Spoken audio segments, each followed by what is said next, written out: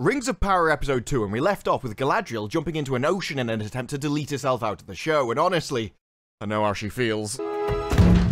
But we open up with constellations in the sky, and probably should remember this because I think it comes in later. So Galadriel spends 5 minutes staring at them because she's in the middle of the ocean. It's not like she's got anything better to do with the time, like survive. Now I did think they'd start this episode with some magical means that she had to survive. Turns out, no, her plan is just to swim. Kind of understand why Gil-galad thought you'd be better off in Valinor, because if you stayed, you were just going to cause trouble with your own stupid decisions. No, literally, her plan is just to swim off for hundreds of miles. It is impossible to accurately summarize how stupid of a plan it is to jump into the middle of an ocean and just swim. The elves actually did really horrific things to get those boats to go from Valinor to Middle-earth in the first place. Turns out they didn't even need to bother, they could have just swum. But we've got the Hobbit standing in the middle of a fiery crater, because if a meteorite just landed, the first thing I'd do is stand barefoot in it. Oh, it's the fires of Sauron! Is it Sauron? Ooh. There's more interesting mystery in a Jerry Springer paternity test than there is in this. But this is a wizard who came down to Earth, crashed in a meteorite, but coincidentally had just enough clothing on to protect his modesty on a TV show. Can't speak, can't remember, but at least we didn't have to see him do the windmill in the first episode, so, you know, that's a plus. So Nori here, yes, I looked up her name. She's standing on the edge of a crater. She's like, I've seen people with dangly bits before, I've just never seen a full-sized one. Nori! I don't know why her friend's shouting at her like an angry parent. But then it turns out the showrunners are just big fans of the Carry On movies. In an attempt to pull her away from the edge of the hole, we get this weird exchange. You shouldn't be... I don't know how she fell in. Someone grabs my arm. Oh no, I'm rolling into a fiery pit of death. Now, call me crazy, but if I landed into a fiery pit of death, the first thing I'd do is get up and try and get out of it. It's not hot. I don't care if it's hot, it's a fiery pit of death. In the first episode, we had, ooh, evil is cold. Now we've got fire and it's also cold. They really want to imply this guy is Sauron. But because it's lukewarm, she decides to stay in the fiery pit of death. Now, if you were a tiny Nox and Stargate SG-1 had just left your planet and a guy from a meteorite came and crash-landed into your garden, what would you do? Is it this? What are you going to achieve with that? I know you ate some dodgy raspberries in the last episode, but unless you think they're hallucinogenic, of course he's real. Why are you poking him in the face? He's just fallen from the sky. Maybe he needs medical treatment, not some lunatic poking him in the eye. He's dead, come on! To be fair, if he's dead, he's less likely to be concerned that you're poking him in the face. But then he grabs her hand. We get a face that hasn't been seen since Will Smith stumbled in on his wife with the pool boy. And he just starts randomly screaming. And I have to say, the facial expressions of Nori during this scene are absolute gold. But this guy's seen the Obi-Wan Kenobi series and is a big fan of the final battle with Vader. All of the rocks start floating, and like, are you going to start nailing her in the face with them as she sort of holds her elbow in the way? That scene really isn't as impressive as Disney thought it was. They were like, oh no, we can make rocks float! And in this scene, Nori and the music are doing much of the work. Everyone's face when we heard the line, this is a necessary redress of balance. But he sucks all the fire into him. We get deep and meaningful eye contact. This show loves its blurred close-ups. And then he collapses and all the fire comes out, and you kind of just leave the scene thinking, well, that was pointless, we didn't do anything there. In fact, we're right back where we started. But obviously the first thing on everyone's mind is... your mom's gonna kill you. Only if she finds out. I also don't know how Nori's responsible for a man falling from the sky. But don't worry, she's a woman with a plan. You're not telling her, neither am I. I'm not sure it's as simple as that, love. Everyone saw him hit the ground. Can't leave him like this or the wolves will get him. So that's not who we are. That's not who you are. That's not who you are. I'll gladly leave anyone just to die in the forest because I'm an absolute little cow. Proud of. Seriously, love, it's not something to be proud of. It's like, I can't carry him alone. Are you gonna help me? I don't think either of you could carry him. Have you seen the size of him compared to you? How exactly are we supposed to carry a giant? Wait, I just said that, love. Now you're just repeating my own lines. But don't worry, Lenny Henry, who's been out of work for a couple of decades, which kind of explains why he looks like this, likes to tell the audience that that must have been a starfall. Because, you know, it's not as if we watched it on the screen or anything. How would I have known if you didn't tell me? But you're like, how many steins do you need? We should move. Now everything's getting really dangerous here. Let's just run away. A TV series with a group of creatures that just run away from anything excitement and interesting to watch is definitely a great foundation for a TV show. Nothing's gonna happen and we're gonna deliberately avoid anything entertaining. I don't know about you, but I can't wait to see how this story evolves. But Lenny Henry is convinced that the audience are just complete morons, and so he has to make sure that you understand the plot point.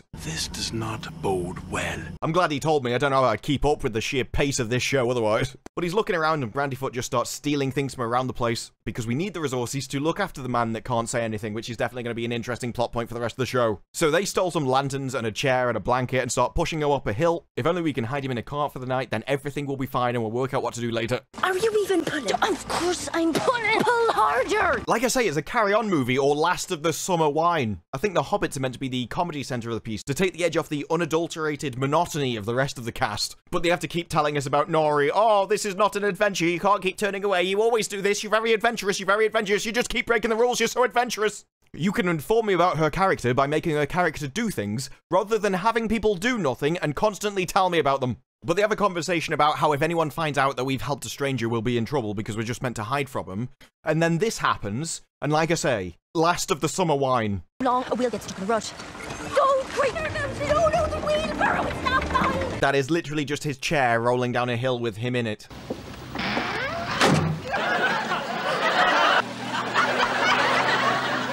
But they finally get him back to the cart. For some reason, they're just obsessed with him. I can understand he's a man that fell from the sky and that makes him weird, but they just seem amazed by his hands.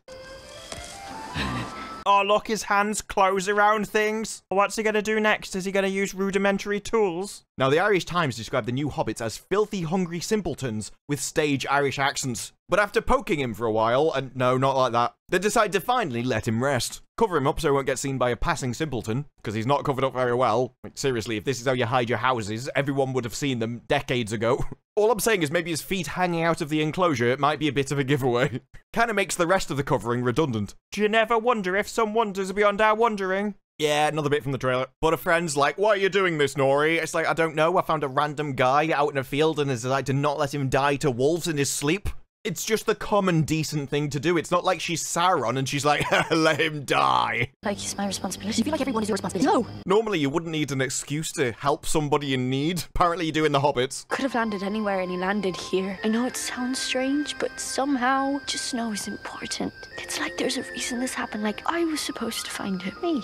I can't walk away from that, not till I know he's safe. Can you? Yeah. Oh, there's some greater grand plan in the universe. People are planning things. Chess pieces are being laid on the board, and you're like, well, okay. If there's a big master plan for the good, then does that mean there is one for the evil side? But they agree not to tell anyone, which I thought had already been decided. Otherwise, what was the point of bringing them back here? But apparently, no, we've only just decided, even though we agreed earlier. Yes, this story makes a lot of sense. And we cut back to the lovebirds at the abandoned village. I hope you're all prepared for some incredible lines. Everything's on fire, there's complete destruction. The earth is riven with fishes, like in a ground shake. Yeah, that's right, she thinks all this was done by an earthquake. Renowned for setting fire to buildings, aren't they? Also, a town a day away wouldn't have felt any tremors at all. No, that's all perfectly normal. But the elf's retort is, well, there's no bodies, no wounded. So if there had been bodies there, you would have agreed that it was an earthquake? Look, I know this is meant to be a long time ago, but the people aren't supposed to be mentally deficient. But she says perhaps everyone just ran away. They didn't bother to run to the nearest town, which is where she came from, for help. No, they just ran off randomly into the forest somewhere, never to be seen again. Sounds reasonable. So they enter this house, and she says the names of the people who lived here. She knows who they are personally. So you'd think she'd care a bit, but apparently, no. Even when the elf finds a big massive hole in the ground and drops his torch into it. This was no ground shake. Someone dug this passage. I'm glad you told us someone dug a hole. I couldn't possibly have realized when you showed it on the screen 2 seconds ago. Generally, people will pitch things at their level, and that means that the writers wouldn't know there was a hole in the ground unless you explicitly told them. Someone dug this passage. Thanks for that, dude. I don't know what I'd do without you. Something men did not do this. Her contribution is a man with a spade didn't do it. And he's like, go, warn your people. They're the closest village. They're the ones that are going to be next. And then we get quite possibly the most glorious exchange of the episode. I must follow the passage. You don't know what's down there. That is the reason I must go. Oh, it's like Shakespeare. I need to go down that hole, bruv. Why? It's there, innit? It's like the spirit of Tolkien flows through them. So she's disappointed she doesn't get to spend another night with him and goes back to her town. He pulls her back because this scene hasn't dragged on enough. We're gonna have to stare deeply into each other's eyes before I jump down into this tunnel for quite a while, which is handy because it's a very cheap set to make. I'm going to hold this very bright light in front of me so I can't see into the darkness behind it. I thought your armor was meant to be made out of wood, not your head. Oh, it's a tunnel. We really want you to know that this is impressive. The music really does a lot of the work, doesn't it? But now we get the bit that I think is meant to appease the Silmarillion fans. No, I'm being serious. Elrond's talking to Celebrimbor. He's like, oh, that's Feanor's hammer. The hammer that made the Silmarils. They're the jewels that held the light of the trees of Valinor. Look, that's all we can reference from the Silmarillion. It's the only rights we have access to, but we want you to know that we did read the books. We did read the books, we promise. But then we get two lines back to back that have literally nothing to do with each other. Strange, isn't it? One object could be responsible for creating so much beauty and so much pain. True creation requires sacrifice. What? I was drinking a cup of tea and it was really gorgeous, but really expensive. I was in Hawaii once and got sunburnt. How is this conversation? I don't know. But Elrond just looks at him as if he said something really deep. I think to try and trick the audience into making them think he did. But we're going to talk about the Silmarils a bit and how they almost converted Morgoth, even though it's completely unrelated to the entire plot. It was only when he cried and he saw himself did he actually change his mind. Maybe it's a sign that everyone should get involved in their feelings and just start weeping. Feanor's work nearly turned the heart of the great foe himself. What has mine ever accomplished? I mean, you invented maternity wear for pensioners. It's not really the widest customer base, but you know, it's nice to have a side hustle. It has turned my heart, my lord. I think we could tell that just by looking at you, mate. The heart of many an elf. But especially yours. But I aspire to do far more than that. Celebrimbor won't be satisfied with just the heart of one man. No, he needs several to satisfy him. I don't even know what the scene's meant to be. But he says, I'm fed up with petty trinkets. I want to make something of real power. And he's like, look, we've got to drag this out for 5 seasons. I can't just tell you what I want to make. Now, I can only focus on how. I need to make a forge, a tower forge. This will be hotter and more pure than anything else. And for some reason, to make it really hot, we've got to put it at the top of a really high tower. As we know, that's how all forges work. The flame will be as hot as a dragon's tongue. And when it's only as hot as something that already exists, it's not really that impressive, is it? But the problem isn't the creation of it. The problem is just the speed. It's like, it's actually really easy to build. I just need manpower, and the king won't give it to me. The High King cannot provide one, so he has sent me you. Seriously, I don't know what's going on with that exchange of glances, but, this is meant to be a family show, because it's well known you have the power of many men. What is this scene? But he's like, if we can't get the help from elves, have you considered outside the elves? Can't imagine who that would be. And with that, off they goes to the dwarves, Khazad-dûm. Now, it's quite a long way and journey on the map, and you get a sense of this from this landscape, showing you the terrain they had to travel across. So then it's weird when they just fast travel across the place in the exact same clothes they had in the last scene, and they don't even have anything with them. No supplies, no camping gear, nothing. They literally just teleported here, instantaneously. Also, bearing in mind that Elrond is meant to be a politician, we get this line. An alliance with the dwarves would be the diplomatic achievement of the age. Yeah, because I'm sure Elrond wouldn't know that, right? Again, we're telling a character something he already knows specifically to explain it to the audience, because we think the audience are thick and they won't be able to grasp it if we don't just spell it out for them and spoon feed it to them. But we just get a load of exposition dumped right outside their hallway, despite the fact that they've been traveling for days and apparently never discussed it. I'm friends with Durin. Oh, I've heard they've expanded their halls. They sing to the rock. They're only just talking about this now. What did they talk about on the journey? The Teletubbies? But it turns out Celebrimbor has always admired the dwarves because they also build things. But he's like, don't worry, I'm friends with these people. They'll definitely let me in. So he asks the dwarf if he can go in to see Durin, and he gets told to piss off. That's how I knew he really had met Elrond before. So realizing he won't get in, he decides to invoke an old dwarvish tradition. A challenge of sorts. Then he tells Celebrimbor to just piss off for 3 days, it'll be fine, and when he comes back, they'll be allowed in. And Celebrimbor's just like, yeah, fine. No camping gear, no supplies, no food. I'll happily just walk off for 3 days and come back. Yeah, it's no biggie. Now, all of this is meant to show Elrond as a great politician and diplomat. So the dwarves escort him inside. We literally just ditch Celebrimbor outside, like uncivilized savages. And now I want to prepare you for what is an incredible mix of really good CGI and terrible CGI, literally simultaneously. Now, first, not too bad. Still looks fine. Now, this may not come across in OBS, but when you watch it live, there's a really big problem. It's not that the CGI background themselves look bad. It actually looks really well done. But it's this weird effect that Thor had in Thor Love and Thunder. It's like they filmed in the volume. No one seems to fit in the scene. You've got one world here, and then you've got the people walking across it, and they don't look as if they fit into the world at all. So when you have this, and it's just like the CGI Khazad-dûm on its own,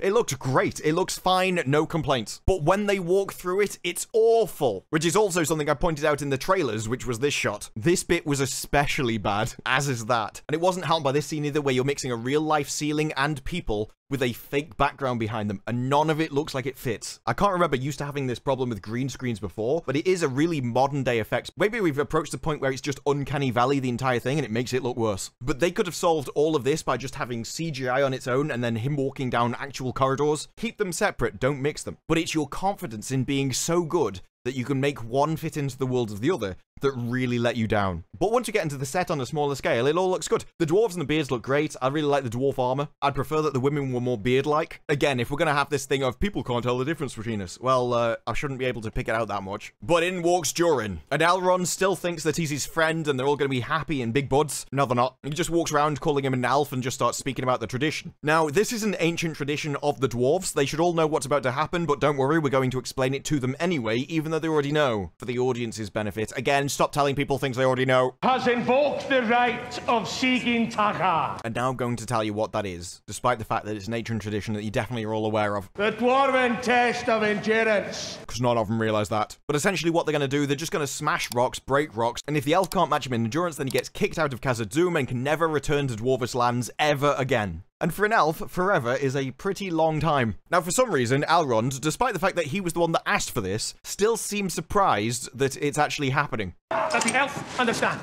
The elf does. So they begin and bring in these rocks. I'm not sure why we just had a load of rocks hanging around that we needed to break just for this special occasion. But they start smashing the rocks between them and goes on for a very long time. Cut back to the hobbits, because one storyline can't keep anyone entertained, so we have to keep cutting back and forth across all of them, because when nothing happens in all of them, if we keep doing fast cuts, then we may trick people into thinking that actually something is going on. She finds the wizard, and he's not there anymore. Probably means she doesn't actually find him, but instead he's just scratching on a rock. Look, he fell from the sky. You can understand a little bit of brain trauma. So he's scribbling random crap on a stone. She says hello, and he just starts screaming at her. All the trees start like attacking her and it all gets really dark. He can't talk, he doesn't know what's going on, but apparently he can use magic just fine. And she's like, no, no, save me. It's me. You've got a brain, don't you, you thick idiot? Look into my face. You wouldn't hurt a little hobbit, would you? More close-ups on eyes because we've made a character that can't talk, who interact with a group of people specifically bred to not do anything and run away from anything of any interest. So the only way we can make you think something is happening is doing lots of close-ups. Here's some more close-ups for you. But then he collapses and we get a little sense of scale between the two. And she starts trying to teach him sign language, which doesn't work if you can't actually understand language in the first place to teach them what the signs mean. Like this. You won't harm me, deal? How's he supposed to know that means deal? You walk up to someone and just go, "Mumu." How are they supposed to know what mumu means? So he pulls his ear, and she's supposed to think that means deal, despite the fact that he can't talk, we don't know he speaks English, and we may not even know what deal means, regardless of whether you pull your earlobe or not. That's a start then, isn't it? You have no idea what that's a start of. You don't even know if he understood what you just said. I'm Nori. Again, how's he supposed to know what that means? You're trying to teach him sign language with a language you don't even know he understands. As far as you know, he could think that means forehead. How's he supposed to know what that means? Seriously, this is like the blind leading the mentally deficient. I don't even know what the scene's meant to be. It's like, what do you like your name? You. Yeah, I mean, he didn't understand Nori, so he's definitely going to understand what's your name. She's like, you don't even remember your name. He can't talk, love. So she decides to feed him snails because, you know, when you've just fallen from the sky, the first thing you want to eat is snails. Did you eat where you're from? Not that filth, love. So she just decides to choke one of them down. Honestly, when it looks that appetizing, I can't understand who he could possibly resist. Now, back in the Hobbit town, they're trying to lift a tree because this is really entertaining stuff here. And they asked Nori's father to do it. He's like, oh, but Nori was really supposed to be doing it. She was so looking forward to it. And when you see what he's supposed to do, yeah, Nori definitely would have managed it. And the wizard starts going back to drawing on the ground. Well, Nori's father lifts the log. Yeah, that's what Nori was supposed to be doing. Yes, he's struggling to do it, but he wanted his little tiny daughter to be doing that job instead. I'm sure that definitely would have made it easier. So they're using this rope, which looks like it's about to break. Incredibly smart of them to have used it in the first place. And he starts drawing all of these lines in the mud. She asks if he's drawing some kind of map. And we keep cutting back and forth between the two things. Can we lift the tree? Can we not lift the tree? Oh, is it a map? I'm gonna need you to contain your excitement. So he keeps drawing as if she's supposed to understand any of this. And then the rope snaps, meaning that the entire weight of the tree is now on his shoulder. Literally no one comes to help him. He's surrounded by people. No one comes to help him. This is also the job he wanted Nori to do. We're continuing to draw in the soil. No one bothers helping him. And then his ankle breaks while the other guy's drawing in the soil. I think we're supposed to see these two things are connected. I don't know. It's only the cuts that imply that because otherwise he's just drawing in some soil. There's no sign he's doing magic at all. It's just the music kicks off and we keep flicking between the two as if you're supposed to think they're interconnected. I don't think they are. But the rope snaps. That guy struggled, was holding it on his own, and if you look at everyone around him, they're all just sitting down. They're like, yeah, he's fine, he'll manage. He'll manage. He's just a guy with dangly bits. It's not like it matters. He's annoyed that she can't understand him just drawing in the soil. It turns out he's drawn them on tree bark. I don't know why he had to draw them in the soil as well. Oh, I couldn't understand this text over here, but now you've written it on the ground. It's all plain to me. It's not how that works. She's like, I don't understand. I'm trying to help you. And then he starts screaming at her. Probably the most British thing about the show. When you're a Brit and you speak English at someone, if they can't understand, you just repeat it slower and louder. That'll help. So a mate runs in to tell about the father's accident, and he is about to blast her off the face of the earth till the little one gets in the way. So they go and look at the father's ankle, and it's broken. And they're like, oh, but we need to travel. How's he supposed to travel on that? I don't know. I mean, you've got carts. Can't you just put him in a cart? I don't know why this is a problem. Like, how bad is it? Can he pull a cart? We need to move in a few days. Is he the only person that can pull a cart? Surely you've got more people than carts. If you don't,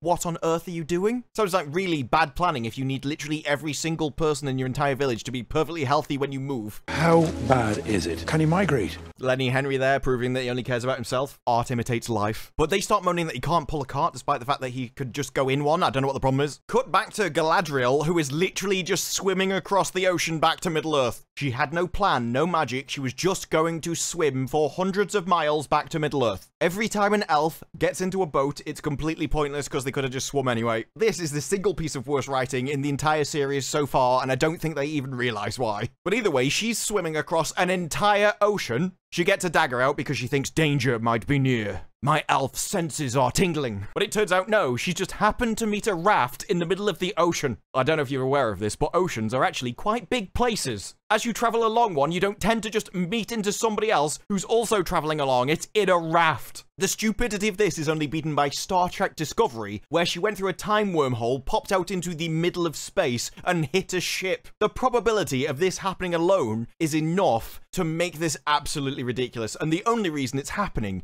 is because the writers need it to. Or is it all because it's somebody's master plan? But they hear Galadriel yelling out, and she's right next to the boat, and they can't work out, do we really need her on the boat? I mean, she will eat some food. So they start arguing about whether she should be allowed onto the raft. Meanwhile, she's just climbing up onto the raft. Seems like your argument's redundant. But then, as she's climbing onto the only raft that can possibly save her life in the entire ocean, we get Halbrand saying this. Tides of fate are flowing. Yours may be heading in or out. So Galadriel hears that as he tries to help her onto the boat, and this is her reaction.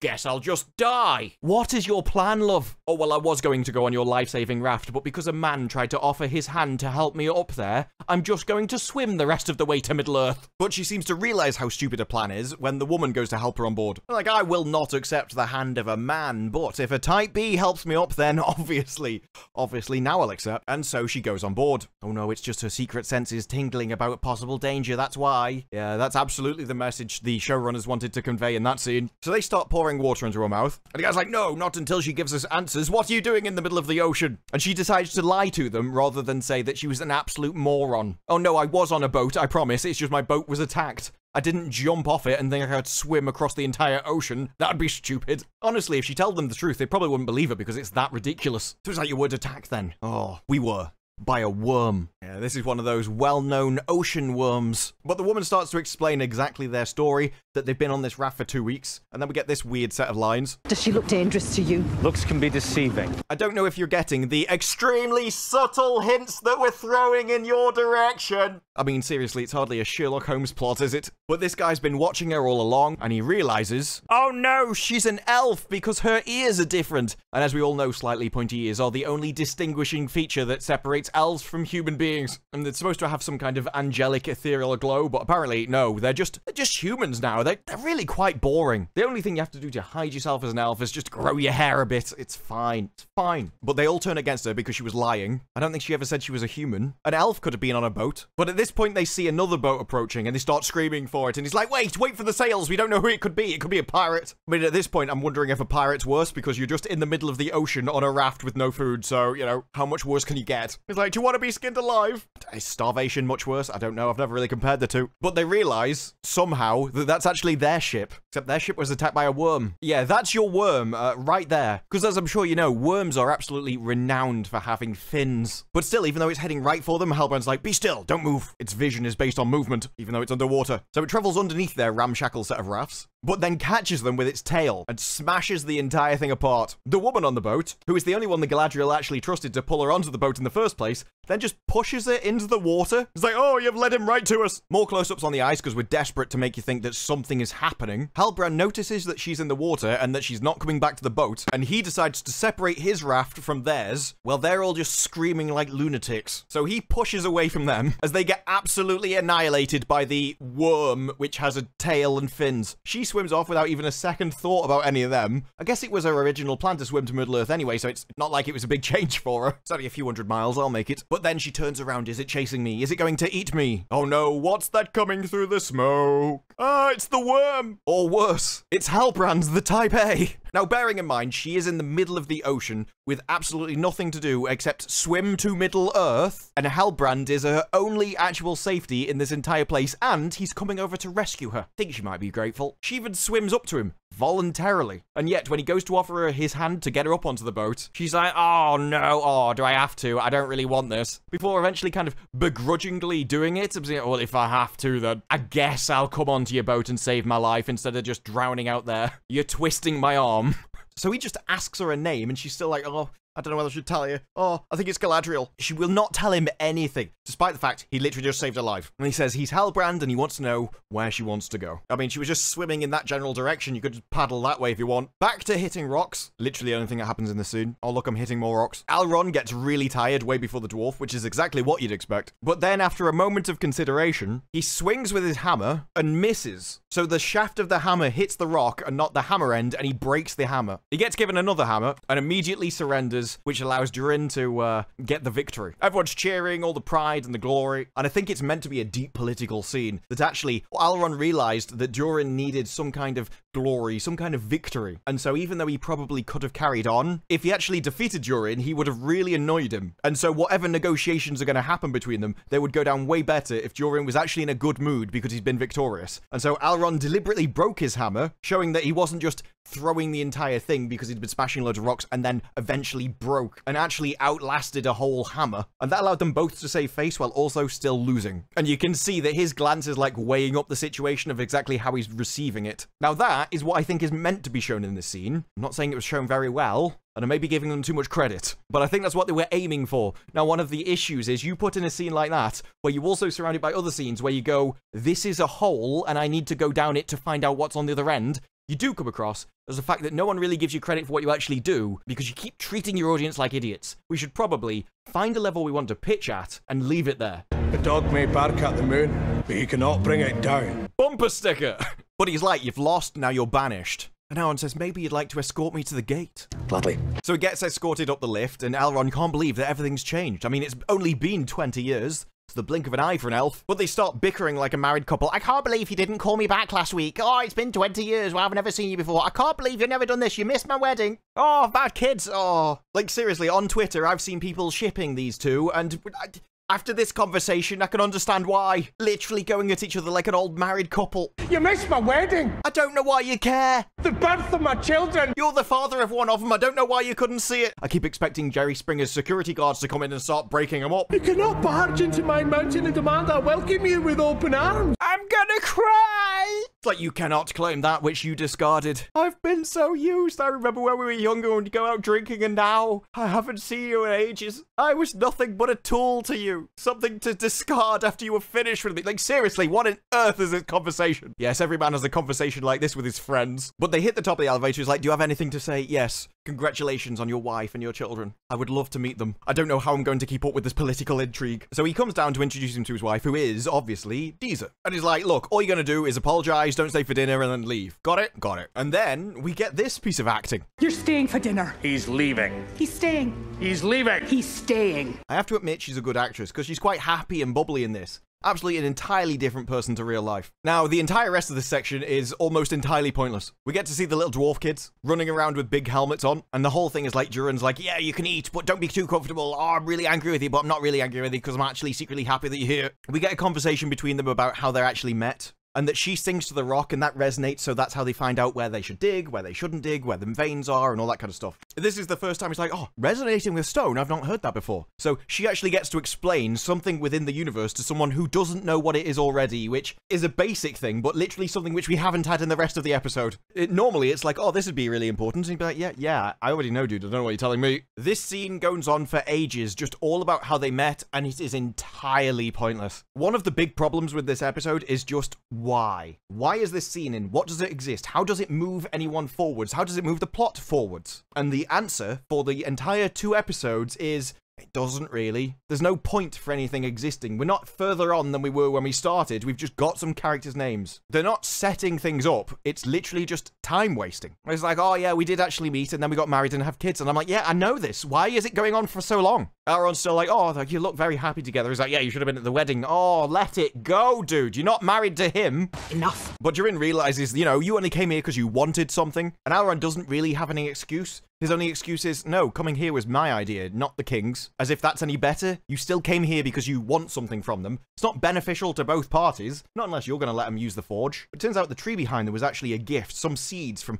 Elrond. One which Durin pays a lot of attention to and grows all the time. And they didn't think it would grow underground. So I don't know why they buried it underground in the first place, but it did. And the reason why is this awful bit of script. Some called him a fool for believing it would grow in such darkness. Where there is love, it is never truly dark. Bumper sticker! That literally means nothing. Like saying love is the greatest power on earth. I mean, I'd probably say it was a nuclear bomb or a volcano if you're on about nature. But sure, we can go, love is so powerful on a bumper sticker all day. I'm sure people will think it's deep because it sounds like it's philosophical. People think just because they don't understand something, it must be so clever and deep. No, that's not how that works. How could it not grow in a home like yours? Because it's underground and it wouldn't have had any light. I'm pretty sure the reason why it's growing is because they put light on it at the back and watered it and cared for it. Not because they were married and had some kids running around in the background. That's not how photosynthesis works. Then again, if we get into photosynthesis, we'd also have to teach them how buoyancy works between rocks and ships. One looks upwards. No. You're not leaving already. I mean, I feel like I've been here for an eternity, love, and literally nothing has happened and no plot has moved on. I wanted to leave 2 weeks ago because that's how long it feels like I've been here. I fear I've overstayed my welcome. You've overstayed my patience. But with that, he goes to leave. And Durin's like, no, don't leave. I'll miss you otherwise. I was like, oh, here we go. I can see the fan fiction already. But with that, he asks Elrond, okay, tell me your plan and why you came here, even though I know it's just to use us. We travel back to the raft. And I know what you're thinking. The plot's going to move on now because we're back to Galadriel. No. Here's one for the shippers. Galadriel's on the ship. Maybe she was born with it. Maybe it's Maybelline. I mean, come on, dude! But while he's making sure that he looks good for literally the only woman in the nearby vicinity, she notices this pouch around his neck with some kind of symbol. And of all the stupid lines to write for 2 people on a very narrow raft, this really ranks up there. You needn't keep your distance. Like, seriously, she's 1 foot away from you on a raft. How close do you want her? Again, I shouldn't ask that. I can already see the fanfiction. But instead, she still doesn't trust him. I just don't understand how you could abandon all of those people that were about to get immediately killed. They were getting attacked by a giant sea creature. I don't know why you could possibly have wanted to leave. It's because I'm a survivor. Yes, we're just using stereotypical default lines from a 1970s RPG. When he starts accusing her as a deserter, because I don't know why else an elf would be here swimming through an entire ocean like an insane, crazy person. I'm still not quite sure the reason why myself, to be honest. Don't have the look of someone to whom things happen by accident. I'm glad you told us that, because literally no one could work that out by looking at it. Don't even know what that look's meant to be. This is literally just the script telling you things about the character that you're supposed to know about their personality, because it doesn't have any idea how you're supposed to show that. Like, no, it was no accident she jumped into the ocean and decided to swim for hundreds of miles. That was deliberate. Yeah, I get that, but why? Which means you were running. Whether towards or from something, I haven't yet decided. I've just met you, and I've been on a raft where we haven't said any words together, but I immediately know every single thing about you. This isn't suspicious at all. But he says, look, I'm not annoyed at elves, I'm annoyed at orcs. They're the ones that destroyed my homeland. Orcs? Orcs are a sign that Sauron is near. Tell me where the orcs are, then we can go and I can continue my quest to find him. I'll definitely able to fight Sauron on my own. I ever told you about the power of a girl boss? But she's like, no, I understand what you're going through. The people you've lost. I understand that pain. It would take me longer than your lifetime to recite all of the names of the people that I have lost to the evil that damaged you. So tell me where your homeland was so I can get vengeance. Yes, Galadriel's all about vengeance still. Vengeance and revenge. It's like a really, really slow, boring version of Taken. I have a special set of skills. I can swim for hundreds of miles. If you want to murder orcs and settle the score, don't dress it up as heroism. If there's one thing literally no one can possibly think about this entire series, is that Galadriel is ever heroic. Which is one of the many problems with it. But he tells her the orcs are in the Southlands, which is weird considering she was going north before to where Sauron was, and she doesn't think that south being on the opposite end of the world from north, where she had proof that Sauron was. No, that's not suspicious at all, love. No, we're definitely going south now all of a sudden. But she's like, you know where my enemy is, and you will take me there. I've got my own plans, Alf. I've got my own plans. I hope you notice the very subtle hints we're dropping here. And immediately, as he says that, a storm comes, a lightning storm, and now we get the, I'm sure, very expensive, and it looks very nice, scene of them in a storm. Absolutely 0 point to it, doesn't move the plot along in any way. It's literally just time being taken up because it looks pretty. Yes, it looks pretty, but what is the point of it? Which is the entire problem with the whole show. Why are these scenes happening? How does it move anything on? But meanwhile, she comes back to her own town and starts warning them that, you know that town over there, it's all been destroyed. Of course, this guy doesn't care. He's like, oh, what do you mean they've all been destroyed? I'm sure a sinkhole just, you know, absolutely annihilated an entire town. We'll be fine. We'll be fine. It's one of the most bizarre scenes, the fact that he just doesn't trust her.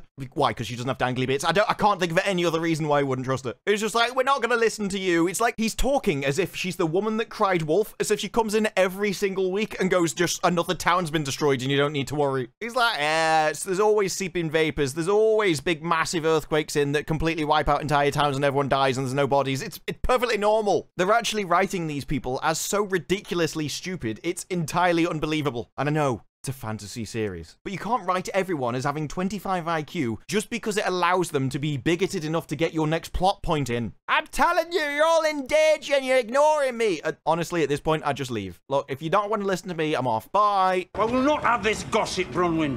Oh, it's gossip. It's gossip. The fact that you went to an entire town and it was destroyed by fire and there was a big hole there, everyone got abducted through it. It's just gossip. You're always doing this, love. You're always getting it wrong. It wouldn't have been so bad if they'd shown that actually she did have a history of getting stuff wrong. You know, they just don't believe her for some random reason. I've seen landslides less dangerous than a wayward tongue. What about the destruction of an entire village? Is that more dangerous than a tongue? But then they imply that the only reason she said any of this stuff is because she was having it off with an elf. And actually, they're just all massive bigots. Which was the point of the entire scene, just to get to that punchline. Why does everyone act like they're all stupid morons whenever they're around her? Because the plot requires them to give you the message. Inviting them elves back, having them gone is a relief. Most of us, anyhow. As the point finally reveals itself. Oh, look, that's what we've all been secretly thinking all along. That's why we don't believe you. Been, oh, one of them elves. Ooh. Oh, we all know her sort around here with them elvish folk. It's like, come on, dude. But her son is in the town and he's hearing scratching under the floorboards by the mice. He decides that the way he's going to solve the problem of mice under the floorboards is to go and destroy the floor with a poker. No, I'm not joking. He literally just starts destroying his own floor with a poker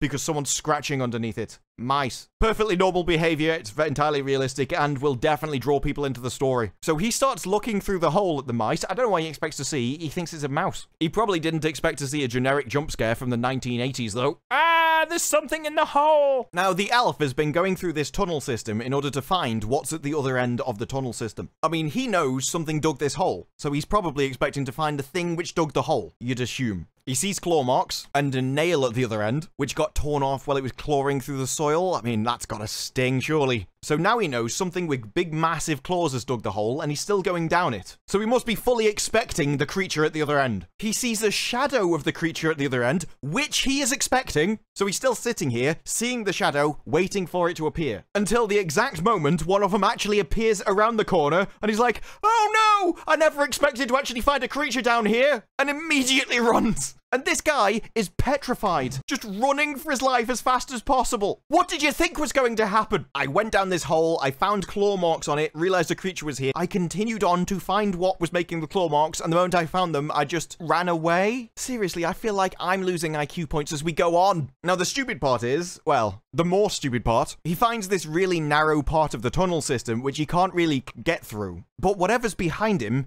dug that hole. So the creature behind him dug that hole specifically for itself. So it's going to be faster through the tunnel system than he is, because it was designed for the thing behind him. And the thing is right behind him, chasing him through the tunnel. So he's going to get caught. Rather than turn around to fight the thing, which definitely will catch me because it's far faster than I am, he still continues to push himself even further into the tunnel, which is too tight for him, that he can't fight in because it's too small. At this point, I fully expected whatever was behind him to just grab his legs and eat him. It's the only logical conclusion to the story. Instead, he gets trapped in this tunnel. The thing is literally coming right up behind him, and somehow he manages to get through it faster than the thing behind him. And he plunges into water as if that's going to save him, because again, the thing behind him also dug this tunnel underwater, so it should still be able to come after you. Somehow he gets to the other end alive. Plot armor is the only armor that could possibly have enabled this outcome. And we get to the trailer scene. He's there staring at the water. Bubbles come up from the water. I'm going to get attacked in the front. But no, there's so many hands behind him and they grab him and pull him into the darkness. I mean, did the one behind him in the tunnel know they were there and it was just like forcing him towards them? Because otherwise, that one behind him just let him deliberately escape even though he could have caught him at any time. I have no idea what's going on. Meanwhile, she runs back home. I'm assuming she's going to leave anyway and just, you know, leave the town to their own devices. That's what I'd do. Except there's a problem when her entire place is destroyed. I'm not entirely sure why, because now there's a big hole in the floor. Hey, their son must have gone mental going after that mouse. But she starts shouting down the hole for her son. Yeah, he's definitely in there, love. Be very careful with your wardrobe. This was almost an 18 plus. And it turns out, actually, no, he's hiding. Now, at this point, I don't know what happened before she arrived, because there's a big hole in the floor, he's hiding, and the entire house is destroyed. So, did the thing from underground see the kid, break through the floor, the kid hid, then the thing destroyed the house and decided to jump back down the hole? What's the point of that? What is it meant to achieve in this situation? What is its motivation? Because I thought that in the last town, they basically kidnapped all of the people in the village. So why are they just ransacking homes? But the kid's talking to her, he's like, oh, get out, go! I'm like, are you not going to come with me? You know, it's safer out there than it is in your little hole in the wall. But he's like, no, you leave, go. I'm going to stay here with the creature, so I'm safe. I suppose he is from the same gene pool as everyone else in the town, so, you know, average IQ of 35. She hears movement in the tunnel and decides to run out. We get this example of how fast they can move through tunnels. Definitely faster than the elf went. The kid just closes the door on himself and hides in the wall, despite the fact the door is open and you can leave and flee to safety and everything will be fine. No, I'm going to stay in danger and just put this little bit of wood in front of me. It's like when a kid is scared in bed and he's like, oh, there's an axe murderer coming up the stairs to get me. Should I run? Should I flee? Should I shout for help? No! I'm going to pull the covers up. That'll protect me. So she has a chance to run out the door, but then she realizes, no, my son's an idiot and he hasn't come with me even though we could both escape. So I've got to stay and protect him because he's refused to leave for some reason that no one quite understands and I can't possibly understand why someone wrote. So she runs into a wardrobe and we get the classic horror, oh, I'm going to peek at you through this door because for some reason I bought a wardrobe which was terribly made and you can just look through it. So up comes the creature. She starts staring through a crack like the villagers have been doing with her and the elf. And he's just like looking around the room, not doing anything particular. This guy opens the door a little bit so he can see what on earth is going on. Acting so terrified. But if you're that scared, dude, you should just left through the front door when you had all of the opportunity in the world. And for some reason, the creature's just like rifling through all of her stuff. Is he really interested in botany or something? It's weird. But then she jumps back, knocks that pot, and it starts to fall. If that hits the ground, it's going to smash, and the guy's going to realize you're there. Should probably stop that, love. So she goes to grab it and stop it falling, but it doesn't matter, because apparently the thing already knows she's there and breaks in, despite the fact that the pot never fell. So why are we having the pot move in the first place? So she screams, the kid opens the door, the monster makes her scream. Very, very, very fast cuts. I didn't even realize the kid was in the fight at first. You see about 3 frames of something flying through the air, then there's a knife, and then somehow he twists around and he's fighting a kid. And I'm like, how did the kid get there? I thought he was attacking the woman at first. Apparently, no, the kid has flown across the room, teleported like Celebrimbor going to a dwarven kingdom, and here we are. So they have a fight, and the guy is basically beating both of them up, because they're not trained fighters, it's understandable. He flicks the table and the guy across the room. Don't worry, they're all fine, everyone's invincible in this scene. She lobs some kind of red powder at him, because, you know, she always keeps these kind of dangerous substances on her to lob in orcs' faces. I don't know. Later on, is she going to invent some kind of weapon of war or something? She pulls a tiny little blade at him. I don't know what she's planning to do with that. Butter him. But the kid decides to run upstairs. She grabs a sword off the floor. I don't know where that came from. And like charges him as if it's a spear and jabs him in the side. Now he turns around, which throws her against the wall. And I'm not joking. The very next split is suddenly the blade getting stuck in the stairs. And I don't know how it happened. I mean, he just turned around and it went in there fine. But apparently now he's stuck and can't move. The editing in this is so fast, jolty, and jumpy.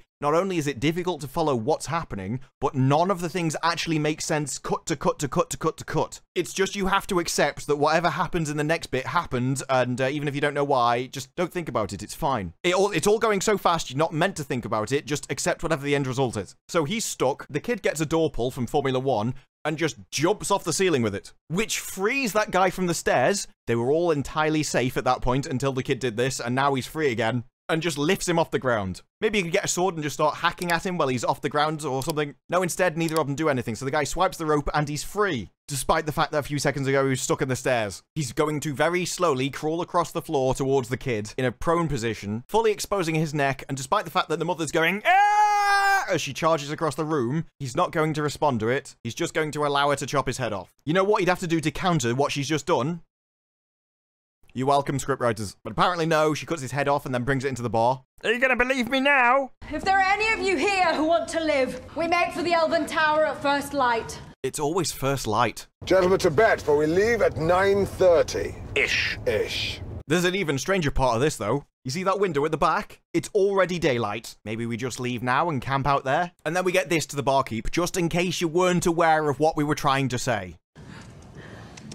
Do you understand now, you meaningless peasant? I'm in charge. I'm always right. Empowerment! And with that, she leaves. Then we cut back to the water, and again, yes, it's all very pretty. There's lots of waves. We're traveling around the ocean. Waves are attacking us. Yeah, there's lots of water involved. I'm sure it was very expensive. But what is the point of any of it? It's very expensive. Lots of water. Big tank. Big expensive cameras. How is this helping the plot? But either way, she decides to tie herself to a mast in a thunderstorm, because it's not like lightning goes to the tallest point or anything. And she's trying to help him. Tie yourself to me, Halbrand! And he's just looking at her as if, are you a lunatic while you're tying yourself to a tree? You ever heard you don't stand under trees in thunderstorms? Apparently she hasn't. So lightning literally comes down and strikes the boat where she is. It's alright, owls are immune to electricity. Also, if an electric strike came down and hit your boat, not only would your entire thing be on fire, but Halbrand would definitely be unconscious afterwards, if he was human. So he's found out that apparently only that bit of the boat was destroyed, and now she's in the water. He sees the rope that she used to tie herself around just going into the water, and as she's sinking, he's just watching it spin out. He's not even trying to grab it or anything. She just plunges into the depths. He's still not grabbing the rope in any way, shape, or form. Let her drown. But no, he's come to save the day. He's pulling himself down on the rope. Maybe I could have stopped you floating, but now I'm coming down to save you. I'm not always evil. Sometimes I do a good deed. I'm not just a survivor out for myself. So he's trying to undo the rope. Then he sees her dagger and he pulls the dagger and cuts the rope, and they both go up to the surface. Oh no, my breath might be running out. What if I don't make it? This is so intense. No, we both survived. It's fine. What are we going to do? Swim to Middle Earth again? Oh no, maybe we could go back to that tiny little bit of raft that survived that definitely wouldn't still float. We've got no rations, no water, no way to get to Middle Earth. She might actually be better off swimming at this point. But no, this time she gets onto the boat first, and she offers him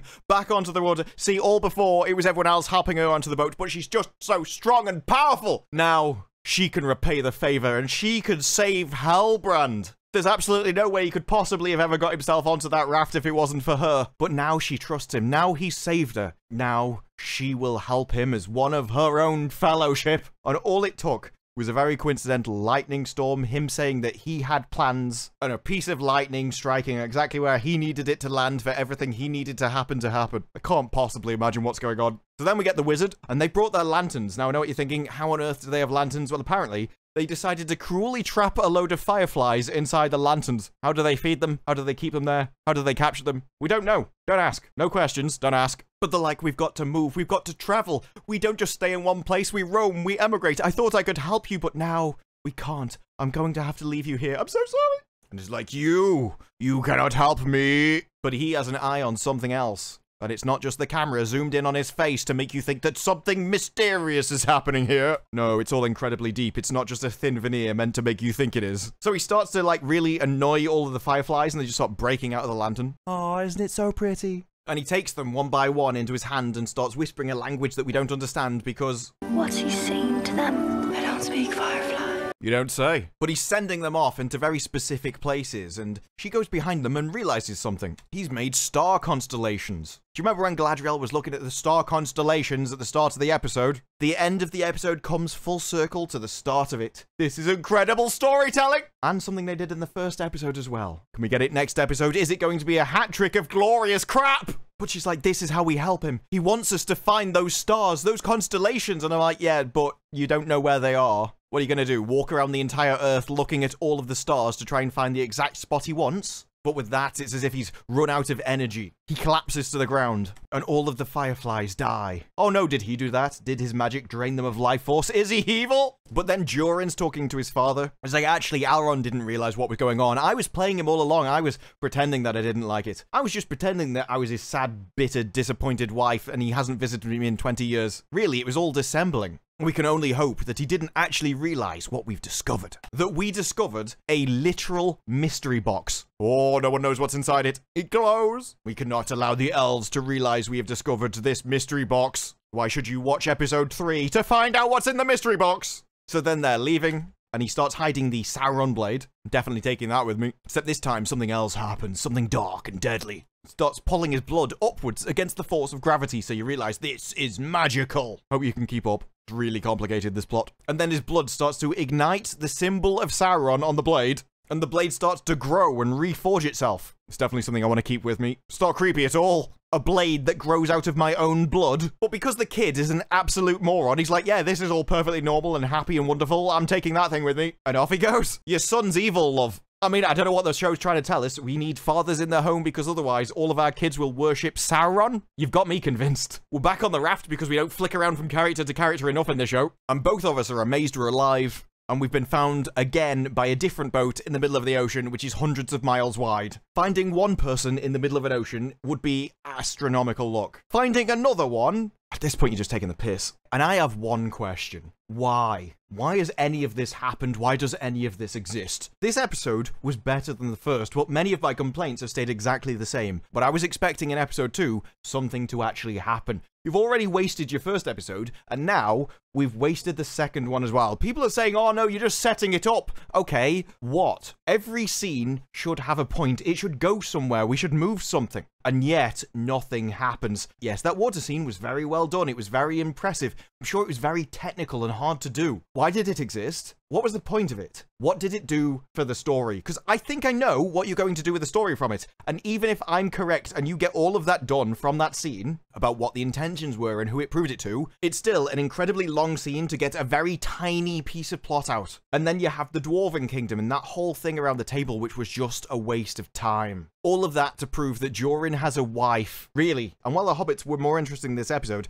probably because you focused on a couple of them that actually do stuff rather than the rest of them that just want to hide away all the time, you've still got an entire story based around people that run away from anything interesting with a guy who can't speak. Doesn't exactly sound interesting. So these were the first 2 episodes designed to hook you in, make you excited to see what was coming next. And all I have at the end of it is, why should I even continue watching? Because I'm going to do it for the videos. But if I was just a normal viewer, I don't know why I'd want to watch next week. There's nothing hype-worthy. There's no character that draws you in and you think, I have to see what happens with that guy. It's all generic one-note fantasy. It's not only not identifiably Tolkien, but it's not identifiably interesting in any way, shape, or form. And when I'm watching it, my only question is, why is any of this happening? Why is this going on so long? Why is it worthy of my time? And that is something you should never make your audience ask. Because time is valuable. Committing to a show is valuable. And you should get something entertaining or interesting, something of value out of it in return. And I can't see anything of value that's come out of this show so far. All you've done is given me a load of names of characters. You've not given me a reason to care about them. And that is all on top of a script which is absolutely awful. Pseudo-philosophical bumper sticker statements throughout the entire second episode, as well as the first one. So for $1 billion, am I impressed? No, I'm not. But maybe you are. Let me know your thoughts down in the comments below. What did you think of the episode or the review? Let me know. Like the video if you like the video, and subscribe more videos like this in the future, because I've spent so long covering Rings of Power, I am not going to stop now. We're in this for the long haul. So subscribe for more, like the video, and I will see you in the next one. Bye-bye.